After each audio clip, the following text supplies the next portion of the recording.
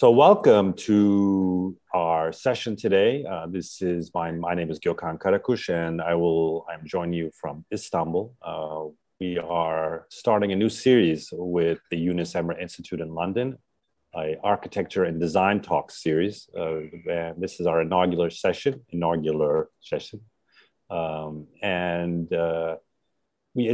going to attempt in the next 6 months, a year that we pursue these talks to try to connect Turkish culture through its modernist past and into its contemporary present. So we will be speaking to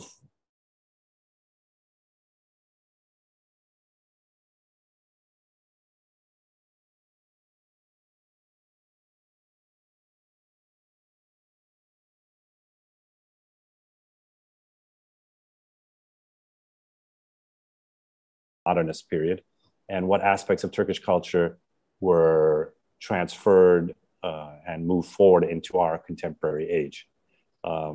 With this idea of trying to understand what the global position of Turkish culture is today, and what aspects of Turkish culture are viable in architecture and design. So today, our talk is focused on Alpaslan Ataman, and our talk is Alpaslan Ataman's drawings of the spatial typology of Ottoman architecture. And we have Gökhan Avcıoğlu with us. Just as a matter of introduction, I want to introduce Gökhan. Gökhan is an architect. He was born here in Istanbul, 1961. He has an architecture education at Konya Selçuklu University. After that, he pursued many workshops and research here in Istanbul amongst the leading architects of that time in the 1970s and 80s. His explorations of aspects of Turkish architecture are part of his also unique experience in exploring Turkey and Anatolia, which is something that he does today and has done extensively, has a very good idea of the historical and archaeological remains that we have here in Turkey. We'll be discussing Alpaslan Ataman. Alpaslan Ataman, as I said, is also an architect. We lost him last year. He was born in 1944 and attended the Güzel Sanatlar, the Academy of Fine Arts here in Istanbul, graduating in 1966. He worked with also well-known architects focusing on Turkish cultures, specifically Sedat Hakkı Erdem. Sedat Hakkı Erdem was known for his many books and research on Turkish house, Türk Evi, 2 or 3 editions of that book. And he later actually, interestingly, worked in London for a number of years in the 70s and returned to Turkey in the 1980s, 90s to work in various architectural offices here. And he worked for 10 years here at Global Architectural Development in Gökhan Avcıoğlu's office. We are joining you from Istanbul, from the offices of Global Architectural Development, GAD. Gökhan is there in our main meeting room. And we have, I'm upstairs in the same facility. So we have a really quick film that I want to show you now based on Alpaslan Ataman's work, which is an exhibition that we put together as the GAD Foundation 2 months ago. And it was one of our first exhibitions. So let me put that on the screen here. Hold on, share screen. Hold on, share screen. Share. And then, there we go.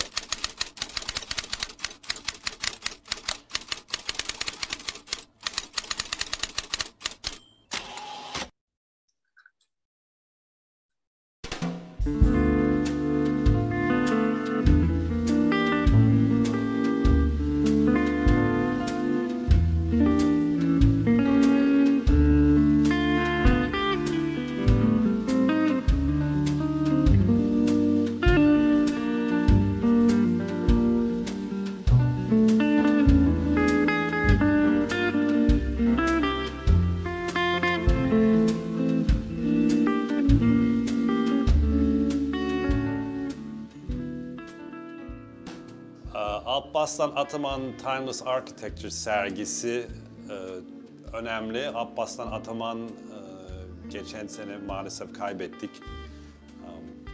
Kendisi yıllardır biraz gizli saklı diyebileceğimiz bir ortamda bir takım çalışmalar yaptı. Yani kendine ait bir dünyası vardı. O dünyada burada biraz yansıtmaya çalıştık God Vakfı olarak. Alpaslan'ın dünyası Osmanlı mimarisine bağlı bir dünya. Kendi çizdiği Osmanlı mimarisinin arkasındaki dinamikleri burada görebiliyoruz bu sergide.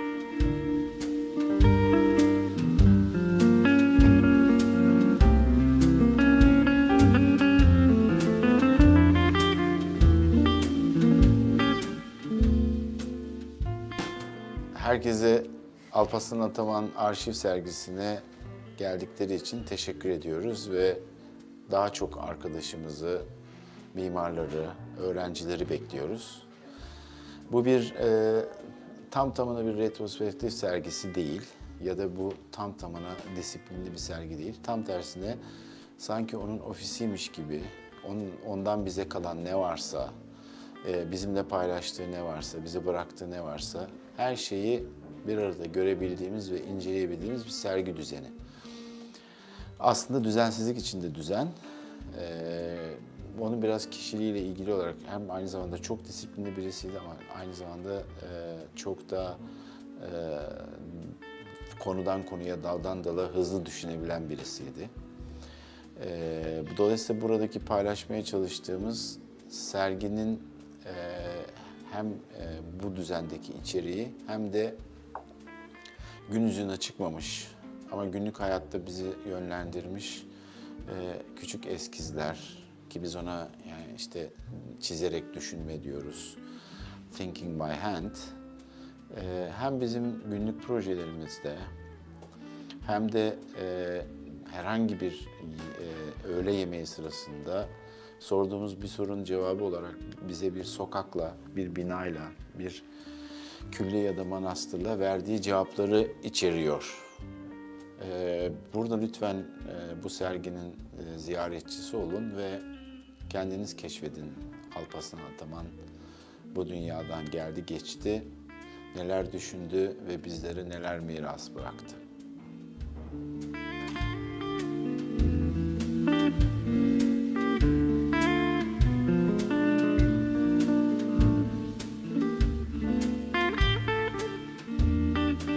Okay, let's stop share. Okay, so Alpaslan Ataman, as I said, as you can see, we had an exhibition here in Istanbul at the JD Gallery and the JD Foundation.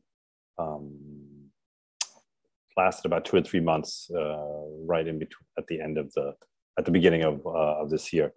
Now let's proceed and let's talk a little bit with Gökhan. Thanks a lot, Gökhan, for your time. We appreciate your presence here today. And I'd like for you just a little bit, maybe with this presentation, speak a little bit about the office first, and then we can kind of move on and look at some of Alpaslan Ataman's sketches in this presentation. Okay, so let's get this thing rolling here. View full page.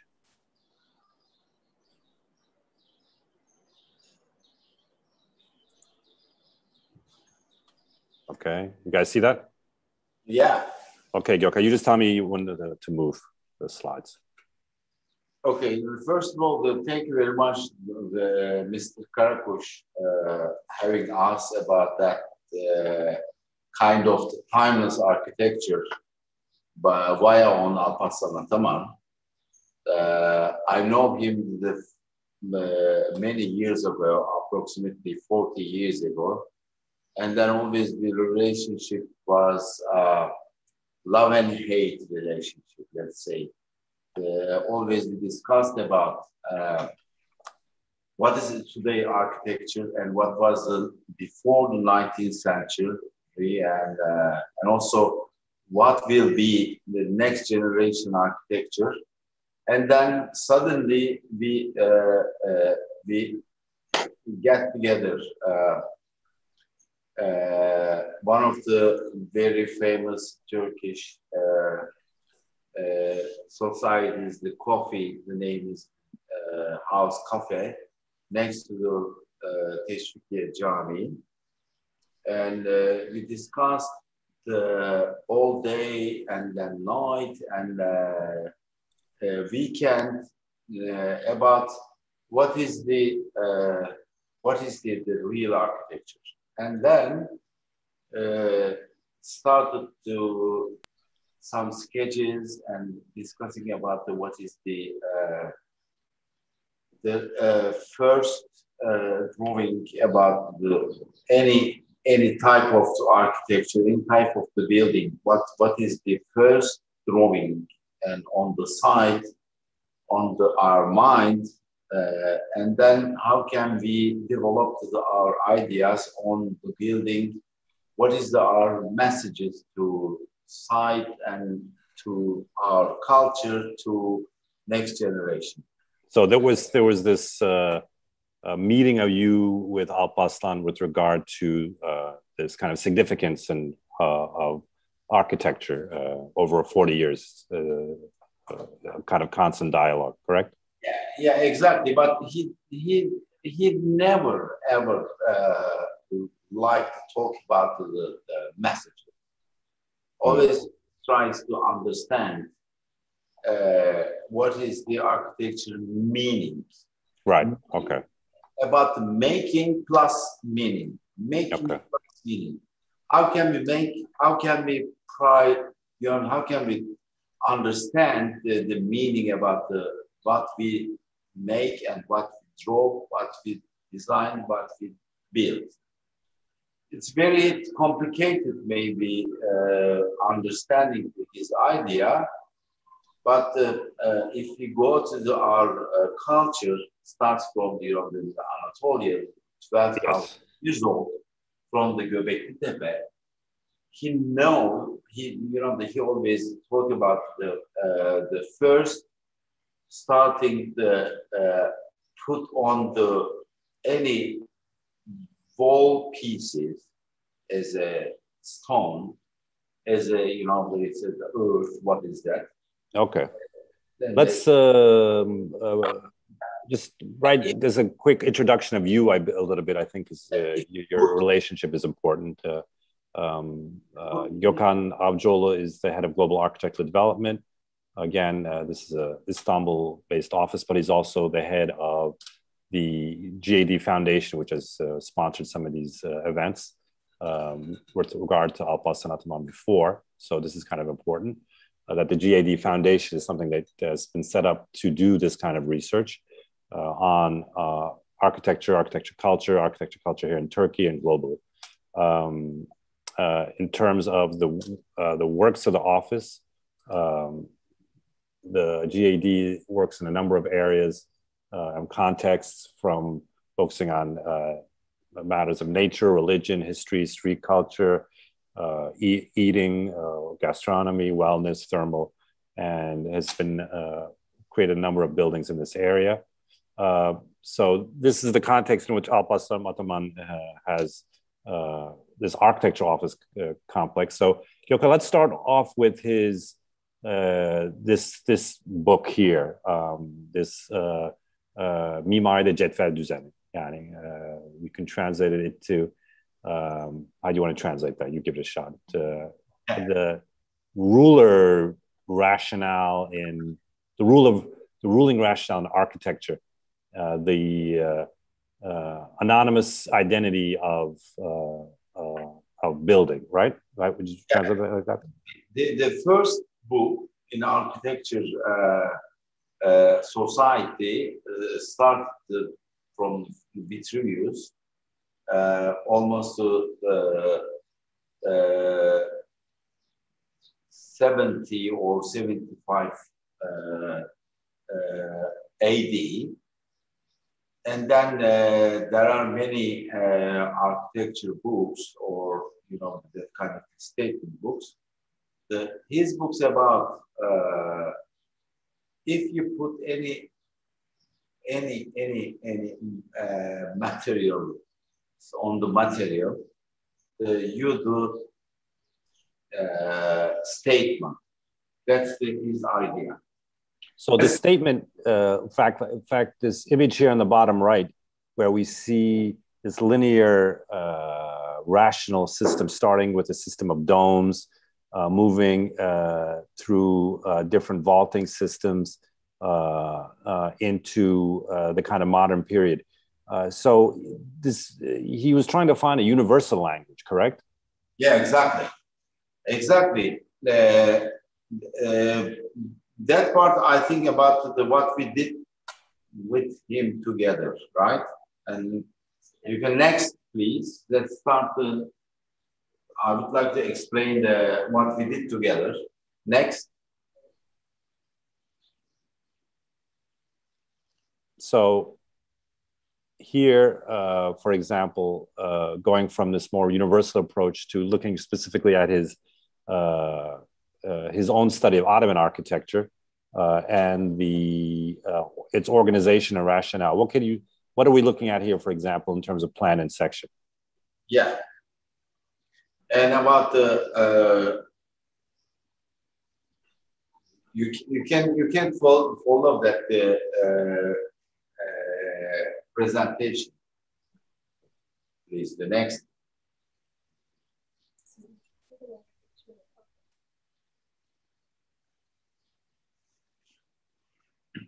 Actually, always we discuss with him what is the there are, you know, the in architecture history also the Homo sapiens history, some classifying some specific name, like, you know, the Gothic and Baroque and Rococo and modern and etc. etc. And what we think with him, the talking about and understanding about our history, Homo sapiens history, non-chronological. We don't need the making them Saying it's paused you. Classify and understanding our human history, non-chronological. Under the circumstances, if we go there without any historian classification, we feel very free and freedom. We do design without any rule, and like a child, and we design and perfectly, precisely, and also freedomly. Okay, we're having a little bit of problems with the sharing of this presentation, so give us 1 second to get it up, Gökhan. Yeah, more humanized, and we feel ourselves concentrated on what we need and what we would like to do. Okay, can we see the slide now? Yes. Okay, good. So we have some problem with the full screen, so I'm going to keep it here. So just to get back to what we were looking at earlier, and just to kind of review, sorry we were unable to do the share properly, but now we're back. Let's look at the first slide here. This Mimari Cetvel Düzeni. Let's just review what we were looking at because we weren't able to see. So what are we seeing here, Gökhan? This attempt to try to create a rationalism in the built environment, looking at the right from bottom right, we can see from a period of domes to kind of different types of vaulting systems up into the modern period.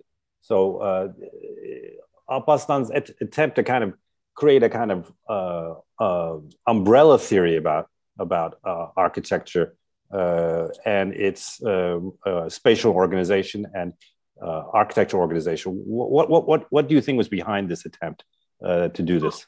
Yeah, two things. The first of all, the standardization. Second one, systematically, how can we build it up? If you go in the any kind of the design and anything, building or factory or ship or train. Also, now we would like to add the spaceship. Right. And next time we will see that maybe you realize we work on the Ozan. Yes. Today's the spaceship. Yes. Supposed to be the sixth one, especially now we work on Elon Musk and also Elon Musk and also Jeff Bezos news. Yes. Spaceship. So this kind of universal theme, I think you can see here in his sketches that he was attempting always to find this system through a constant process of sketching and figuring out certain geometries and spatial systems. This is a number of leaves from his sketchbooks. But he was also, as you said earlier, trying to connect these into certain cultural traditions, and both in Turkey, but also in Western civilization. Can you speak a little bit about it? For example, on the bottom slide here, you see here, he's used the word ritual, kavramsal kalıp, ritual. You know, we're looking at how in both a mosque in the Küriye on one side, and how that can be applied to a basilica. Can you speak a little bit about his connecting of these architecture to these aspects of, for example, ritual, religion, and culture? Yeah, last version we were working on the spaceships. Right. If you get in with any human in any building or ship or spaceship, and the same idea and also the same methods. So you're saying that there is a kind of connection between what we're seeing here applied to Ottoman architecture or Byzantine architecture, and what can be applied to a design of a spaceship today. Exactly. Yeah, okay. Let's move on to some of his sketchbooks of Ottoman architecture. Can you describe some of what you're seeing here in terms of what is he trying to get at? For example, he says here on the left-hand side, Osmanlı kent yapı bilimleri standardı. So he's looking for some standards in the Ottoman city on the image on the left. This section of different superimposed pieces of Ottoman architecture. What was he trying to do there, you think? Yeah, you know, the Ottoman follows before them Byzantium, and also the Roman, and also the Greek, and also the Mesopotamian culture. And then how can we build and live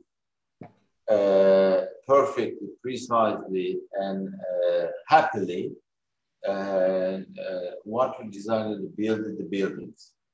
He tries to understand and what is the perfect volume. What do you mean by perfect? What is the perfect volume? I don't know. Right. What do you think he thought was the perfect volume? The feeling good is about you know, all Asian culture tries to understand what is the happiness, what is the perfect aesthetics, what is the perfect colors and dimensions. Right. I think so. If you look at the left sketches, yes, you feel, you know, the two persons. Yeah. That's there. And then other one, you know, it's not about the made by stone, also the wood. How can we feel good? Right. Any spaces. What is the, you know, it's always, you know, the Greek culture, and then as an art sculpture trying to understand also philosophy, the Greek philosophy, and also the Roman philosophy, and also the modern idea. Tries to understand what is the perfect for human body and human mind. So Alpaslan had a very systematic way of approaching these studies of the, especially the building system of the Ottomans. And intriguingly enough, he's one of the few people that put together, as you see in this image in the bottom left-hand corner, both the more formal state architecture, but also looking also domestic architecture, making connections. As you can see here, there is a number of mosque sections from different places he brought together. There's a turbe here, but then he connects it through also this example of this konak, which is an Ottoman mansion, the one which is a domestic building. What do you know, this connection of the more formal Ottoman state architecture with this domestic architecture? What do you feel he was what was his interest in that in discussions you had with him about that? Yeah, it's about the dimensions. Let's say, you know, today the Bitcoin also, you know, some economical approaching to business side. We would like to find what is the mathematical formulas. Right. So there's a mathematics behind all this. Exactly. Right, what is the basic numbers for if you need anything about, you know, any money, and you know the shareholding and all that kind of things. The architecture also tries to understand 12,000 years. Right. What is the real minimum size for one person or community? What is the dimensions? What is the hierarchical relationship? If you create, you know, the 3 by 3 meters. Yes. How can we create the high ceiling from this basic unit, this 3 by 3 unit that he is a constant theme in his work? For example, here we have sketches he did of what he labels Ottoman period, first initial periods, and his constant work on the Kudürat. And this is the Beylik period in Bursa. What do you think his interest in his Ottoman Kudürat from this period onward? What is it about the Ottoman Kudürat system that you think is important, and what fascinated him about it? Yeah, he realized Ottoman Empire exactly understood because of he realized that before the Byzantine and other Roman and Greek and also the other civilization discovered that kind of the numbers. But today, today is the problem. Our own building codes, relation codes, you know, and condition codes about the own municipalities, they rejected that kind of numbers. Right. We don't know why. We don't know why they left that kind of formulas. Right. Always we fighting about that kind of the approaching the creating the more, especially modern cities. So there was like a kind of rationale in this mathematics. You're saying that's went to the Ottomans and the Ottomans, the Byzantines and Romans before that. That Alpaslan was attempting to kind of codify in these drawings, and I think these drawings show his great detail in which he's doing this, and the great systematic, like this drawing, where he does a certain typological exploration of all these spaces, and then builds them up to show that the real, that there's a, as you can see here, 3.5 meters, and extrapolates this out into a whole system. Exactly. You always fight about there are fantastic relationship, mathematics and aesthetics. Always their relationship with them. So these drawings, what always fascinates me is how he's able to create relationships across different building types. For example, we have a turbe, hazne, ocaks, sebil. So he's connecting really this whole Ottoman world, this built environment, in this very codified, standardized way. And he's seeing that there is a very interesting rationale behind this, which then I think he extended into his plan analyses. We always see these plan analyses where it's basically based on this number. Like, for example, Gökhan, in this drawing here in the middle, all these different plans. Can you explain how he kind of like, in your experience with him, how he would go from, let's say 6 to 4? Like, what was, it's always seemed to be some ratios behind that. Yeah, you see this, some drawings shows us some very historical buildings, but what we designed with him couple of years ago, how can we build it up in Mars? Yes. Or other planets? Yeah. So basically, your argument is saying is Alpaslan's understanding is such a universal argument that it can then be applied to life, human life, wherever it happens. In terms of Ottoman architecture, I mean, you're somebody that studied Ottoman architecture, and there is a number of historians of Ottoman architecture. What do you think separates Alpaslan, who was not an academician and he was not a professor of architectural history? What do you think separates his approach that you see here versus what we see as the history of Ottoman architecture by architectural historians? What's different about his approach to Ottoman architecture? Very important thing. He always working on always advise us thinking by hand. So drawing and sketching was an instrumental part of his approach.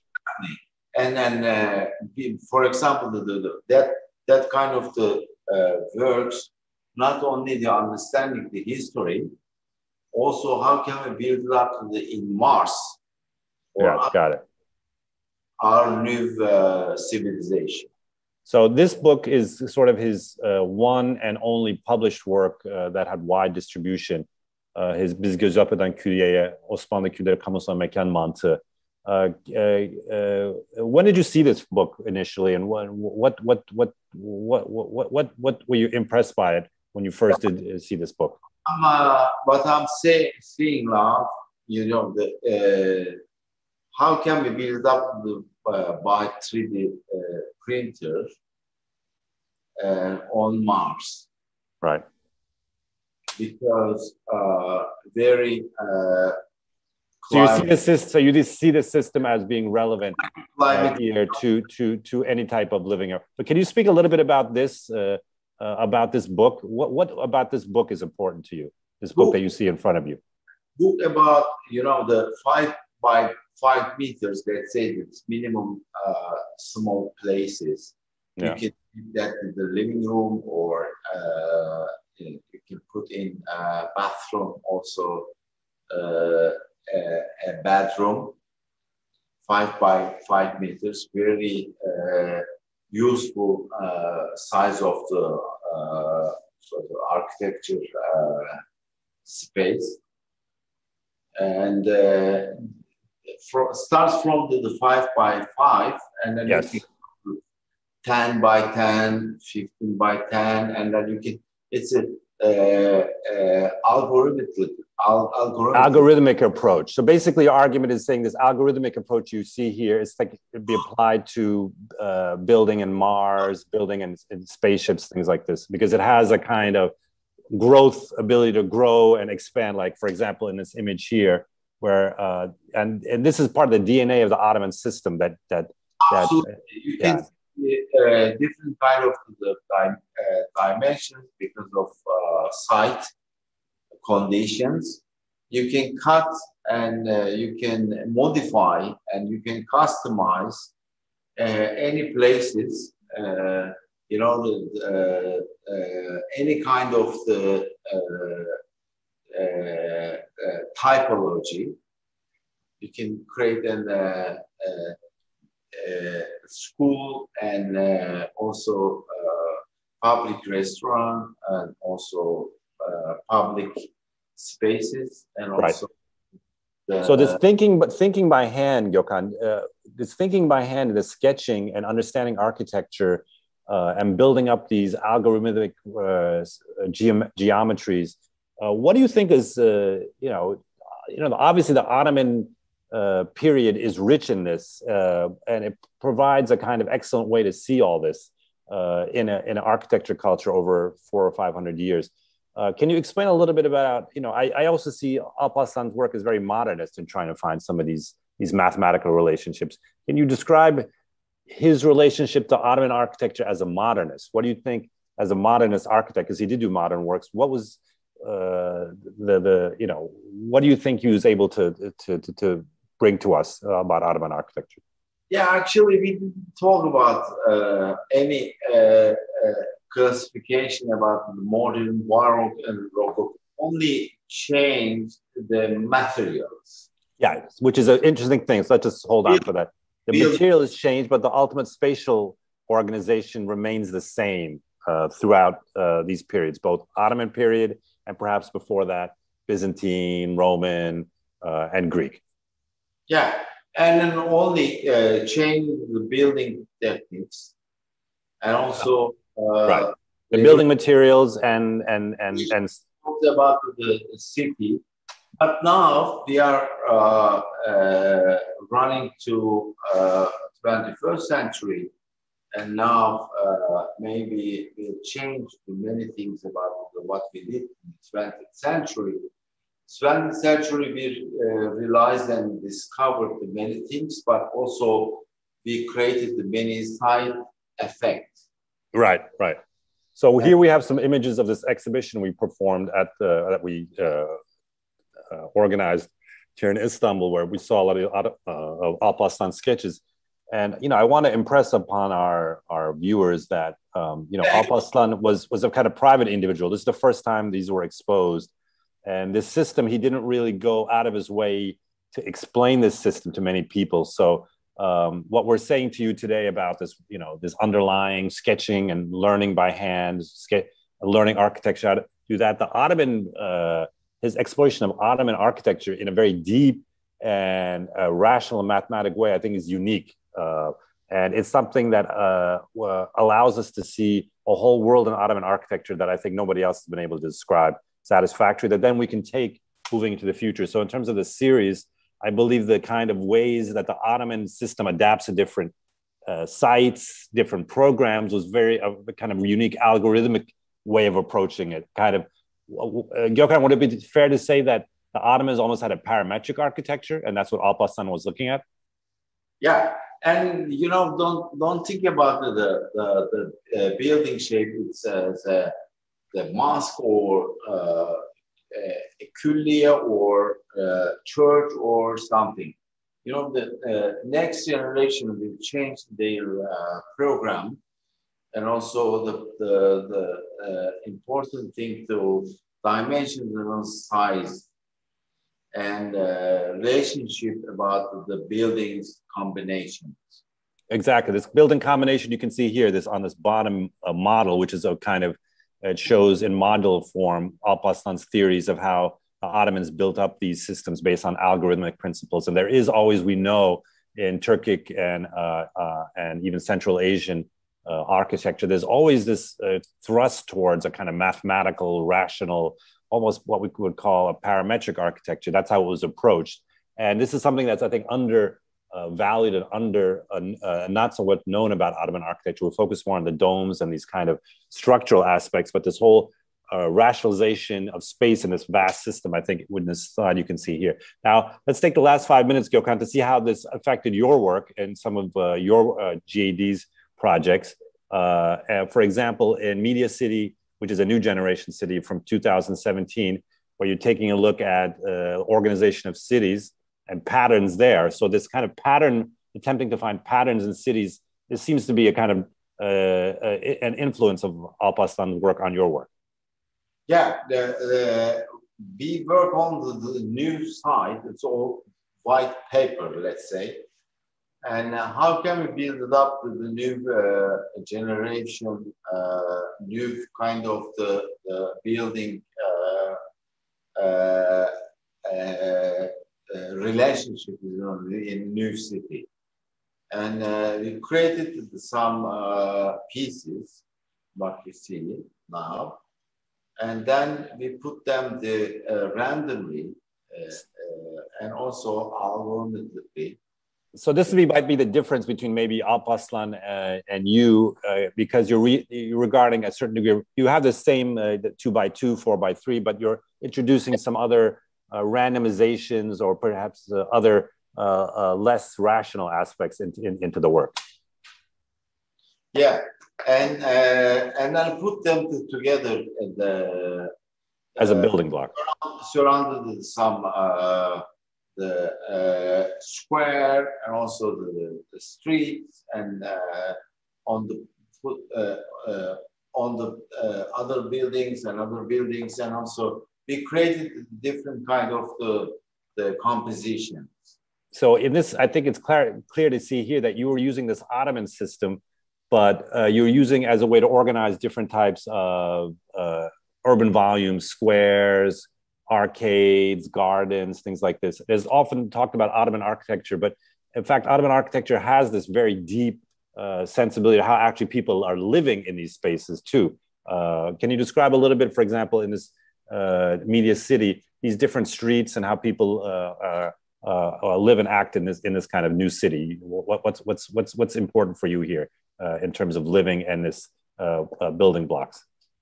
Randomly, we started the project before the pandemic time, maybe 1 year ago, maybe more than 1 year ago, before the pandemic time, and started to think about how can we build up our new civilization, how can we work and live at the same time without any differentiations. The right. city, the office part, and also the living part, and also the school part. There is we created that there is no any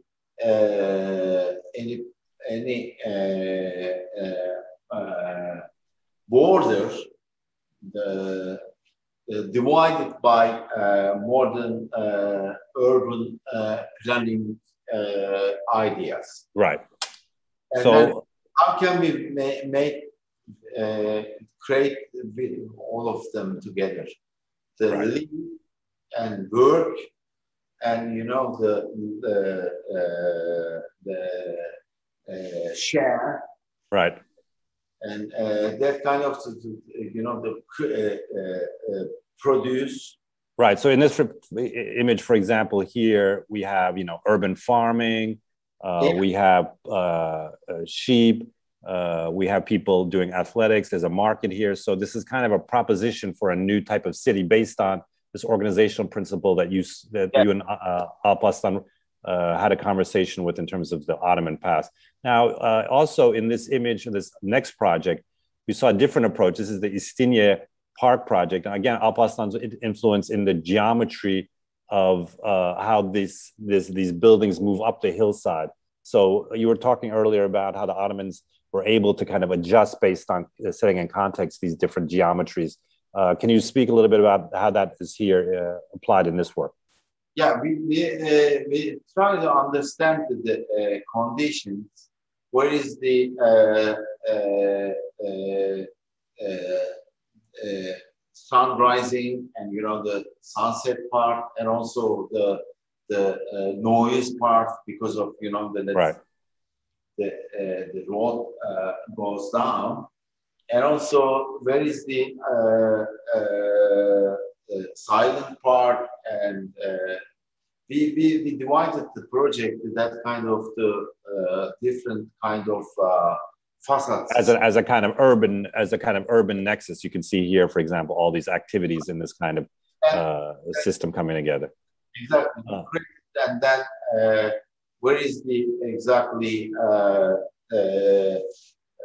public area, also the silent area for residents. Now let's look at this Haliç Port project. This is also a project from 2014 on the Golden Horn, and a project that Alpaslan was involved in, and looking at the shoreline condition of the Haliç, which is a very old, again, part of Istanbul, and looking at how it's developing. And then you guys came up with this kind of approach. Can you explain a little bit about what we're seeing here in terms of the Golden Horn and what you tried to do in this design for the Haliç? The Haliç part, especially for Ottoman Empire, built some ships and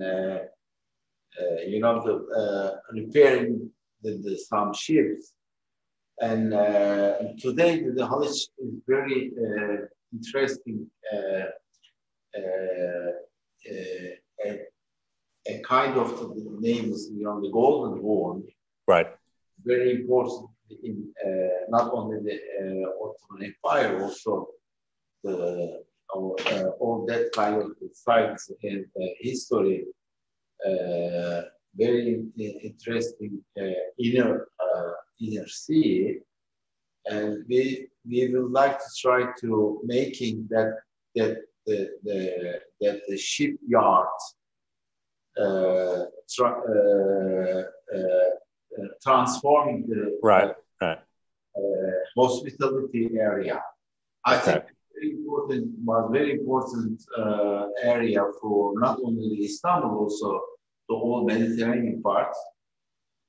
Let's finish up the presentation and get on to the questions by looking at this last project, this Kepez, Cappadocia. This is not Istanbul. This is in central Anatolia, in the Cappadocia area between Kayseri and Nevşehir. Again, an old part of the... and in this project, you tried to combine stone architecture with the local Cappadocia. Can you describe... And here you have a similar kind of approach, I think, that you would see in Alpaslan's work, this kind of analyzing all the different possibilities in section in this kind of very rational way, using sketches of these different urban conditions. Sketches that you've made, these are part of your sketches. And then taking a look at how these, so this is very much an Alpaslan approach that you apply to Cappadocia. So as this last project we're presenting today, Gökhan, can you explain, in this Cappadocia, what was important to you when you were developing this this kind of parametric approach, but also keeping a kind of continuation of some of these traditions of the Ottoman architecture we spoke about earlier? Yeah, actually, the Alpaslan brought on the table understanding the space and relationship. How can we build it up and then live on them? And you can see the different kind of some spaces we try to not only do the shape, also quality. How can we live in that place? You know, you can say some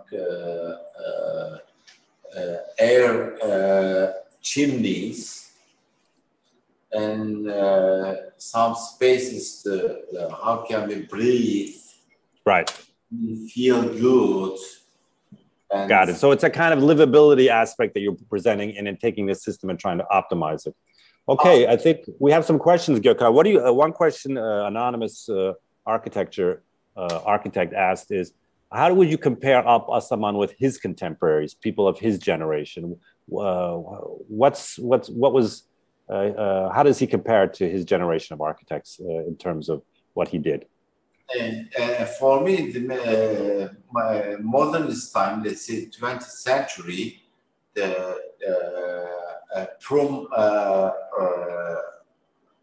promised many things owned by some materials and some techniques.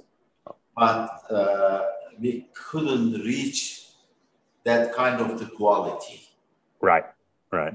Because of the some material promised, but they couldn't manage new life and new quality or some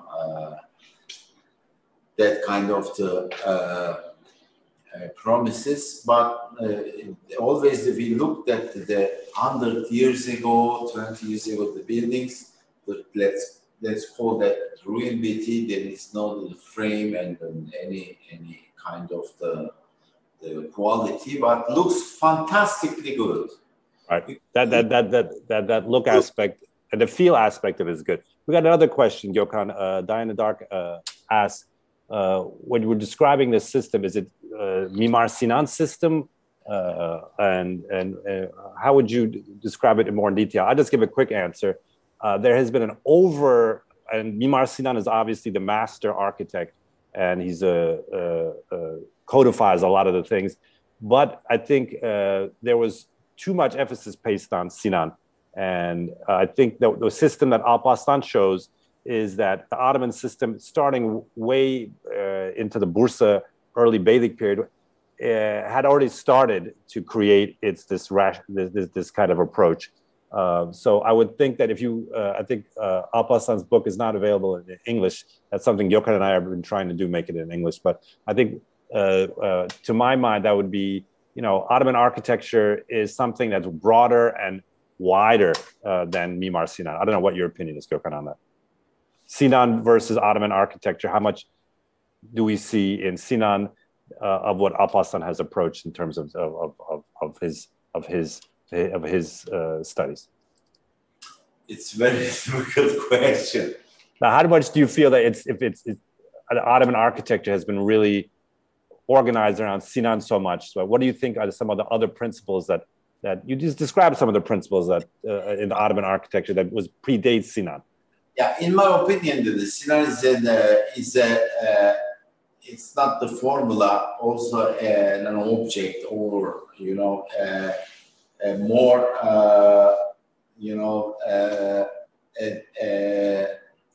a kind of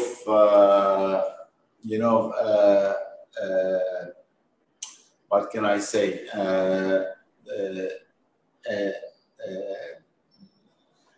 It's a big name. Right. Under the Sinan, there is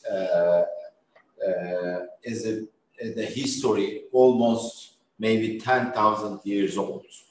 Right. The Sinan is not the result.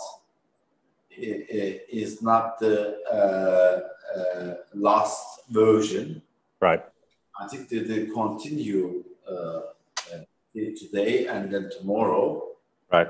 And it's about the dimensions and formulas. Right. So these formulas, I think Alpaslan Ataman, in his understanding of Ottoman architecture, his ability to create this research has completely everything to do with the fact that he was sketching and drawing. I think he understood through this long operation of almost 40, 50 years. And I think it's something you can't do as an architectural historian just looking at images. He was able, through his extremely detailed sketching, to understand this. And I think this kind of hand, what you constantly mention, this kind of, I think is important. Can you describe what you feel is the timelessness? That's a question, timelessness in the architecture. Can you explain that a little bit? What's the timelessness aspect? That was a question that's asked. Yeah, today we get together the Yunus Emre under the Yunus Emre name. Yes. Yunus Emre represents the kind of the humbleness, right, and Anatolian feelings, especially the humanizing,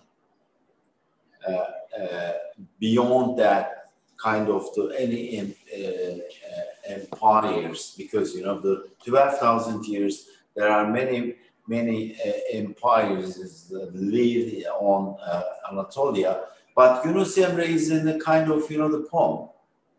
Right. It said always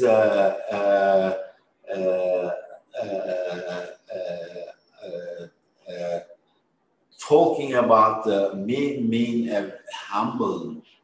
Right. As you say, there's a certain humility in Yunus Emre that you see in Alpaslan's and his approach, because he was a very, I think, he was a kind of humble person. In fact, he didn't really go out of his way to show many of his works to many people. Exactly. Then, if you wanna understand Yunus Emre or Alpaslan Ataman, it's the same. Also, Gökhan Karakuş, it's the same. Yeah, we try to be humble about our background. The same. Yeah, you're also, I think there's a humility because the ideas are so timeless and universal that it's hard to say, you're responsible, because really you get at some really long, as you said, 12,000 years of civilization. Exactly. I would like to refer the people who listen to us, understanding the baby steps. Right. Yunus Emre or Gökhan Karakuş or Mehmet Karakuş or Alpaslan Ataman, what trying to understand and explain to us. Right. Now, in terms of, you just described Anatolia, there's certain national boundaries that have been created over the last 200, 300 years. Can you, we have one question here saying, scholars studying Ottoman architecture have been long forced into research into looking at different national boundaries, Balkan and Turkey, and then we have the Arabic-speaking countries. But it seemed like Alpaslan Ataman was able to kind of cross all these national boundaries because he was kind of constantly sketching. What do you feel has been the approach in terms of the empire of Ottoman architecture? And they were able to apply this kind of work from the Balkans all the way to you agree with that? They were able to apply it universally all over the empire without national restriction. Yeah, tricky things. If you look at his drawings and searchings, you can see not only the Ottoman Empire's standardization about the küllies and the mosques. Also, you can see the houses. Right, the domestic architecture. In Safranbolu, in Sultan Bey or Doğan Bey or anywhere in Amasya. Right. Same standardizations. Right. Understanding the material, wood or stone. Right. Or small irons. How can we build it up to our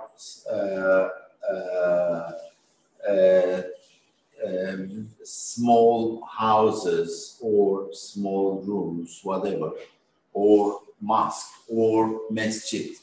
Right. What is the art conditions? Right. And this is a kind of a question about the human condition at the same time, you're saying. Absolutely. Yeah. Okay. Okay. It's unfortunately it's been an hour. We have to close up. I think we're over our thing by a couple of minutes. So sorry about that. I wanted to also that we have a question from Öykü Adı Akfırat wants to know a young person studying architecture if there's an opportunity to work with experience or you can offer. Give us a call. You give Gökhan a call. We have the GAT Academy, which is a school that Gökhan has organized and that I participate in occasionally. So anybody interested in working with GAD can also apply to the academy. Would you say something? Yeah, and I'll give Gökhan the last. You can have the last word of the day. Thank you. Thinking by hand. Thinking by hand. Thinking by hand because you can understand architecture not just with the mind, but spatially and with the hand. So that's how we'll. Not only the build up anything on the earth, also a spaceship. Yes. No, it's no longer, we're not longer limited by the earth. Exactly. And I want to thank the Yunus Emre Institute. This is the start of our architecture and design talk series that we'll have on Thursdays for the next few months. We're going to be talking about, just like we talked about with Gökhan today, looking at overarching principles of Turkish culture in Anatolia, and how it's transmitted through the 20th century into practitioners like Gökhan. You saw in his work for Media City how he's able to take some of these principles through Alpaslan Ataman's work and apply them to new cities. And it shows the level of continuity you can approach through timeless architecture. So I think this is something that Turkish culture can provide the world, is this aspect of continuity of civilizations for many, many years. This is what the geography of Turkey and Anatolia is about. And I think that's something we'll explore in further discussions. I want to thank Mehmet Karakuş from the Yunus Emre Institute, Ayşe Gökçen, also for their help, Yunus Emre himself for the technical assistance, and Gizem Uçar and Nicole Alganati for their production help. So that's for today. If you have any questions, feel free to ask us on Yunus Emre Londra on Twitter, Instagram. We can address some of your questions there. Thank you very much and have a good evening.